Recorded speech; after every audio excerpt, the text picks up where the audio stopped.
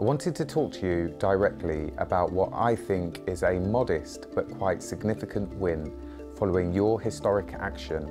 As a result of the action you took, the government said it would enter into talks about ways to make meaningful reductions to teachers' workload. As you know too well, escalating working hours and increasing demands of the job are among the reasons experienced teachers are leaving the profession in droves.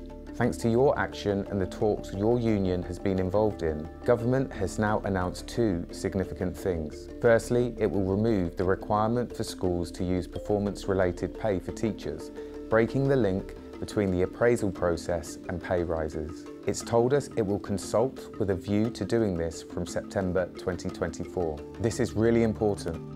Removing the obligation on schools to use PRP will help us to ensure teachers get pay progression based on their experience and will enable supportive appraisal arrangements.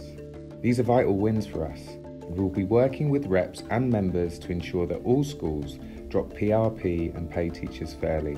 Secondly, the government will add a list of administrative and clerical tasks into the teacher contract that you should not be required to do.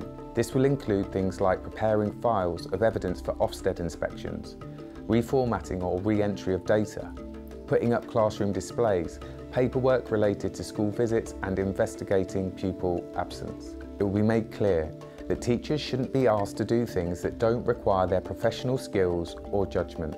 There's also a commitment that government will continue to look at ways to reduce workload and working hours for teachers and leaders, including potential further changes to the STPCD. Whilst only part of the solution to the endemic problem of workload, I believe this will have a meaningful impact on teachers' working lives. It will give NEU reps solid evidence in black and white of tasks members should not be doing, and will give support to NEU groups in standing up to any school management which tries to insist they do. The fact we have persuaded a Conservative government to row back is a testament to the action that you took. Thank you for everything that you have done for yourselves, for your colleagues, and for your union.